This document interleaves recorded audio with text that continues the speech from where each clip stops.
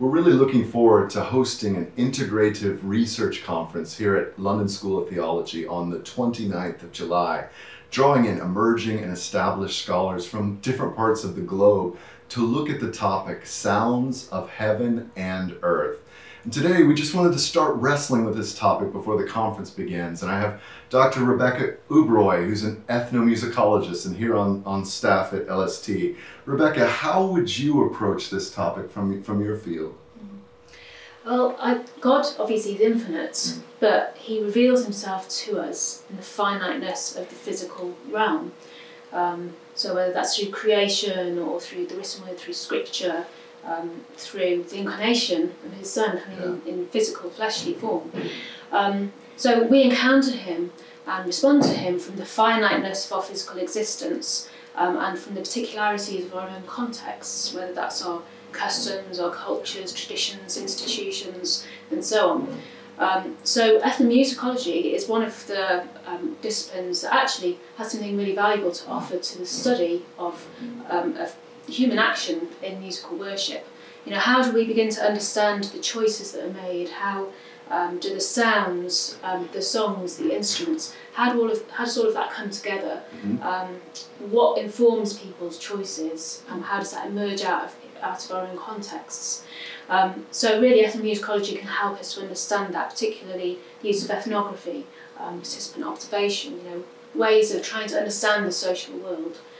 So yeah, that can just help us to access the meanings and understand the choices. Yeah, so really looking down to the individuals and their communities and how that sound is expressed. Yeah. It's brilliant.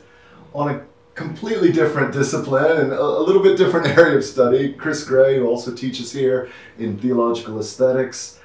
How would your field approach this question of sounds of heaven and earth? Well, from the perspective of theological aesthetics, the whole theme of sounds of heaven and earth has a very long ecclesial history. I'll give you a couple of instances.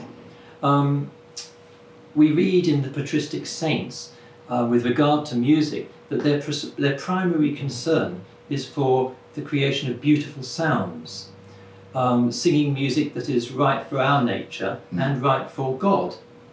Another example, with regards to liturgical singing, from the Psalms through to Gregorian chant, we are participating in revealed reality. That is the view.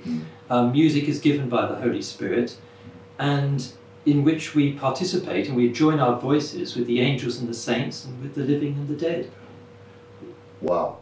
Big picture then, like how is this, in a sense, have a divine nature, and music's divine nature, and also a particular context. We'd love for you to kind of come and join with us if you're a pastor, a church leader, a musician, and especially a scholar or a scholarly thinking musician pastor.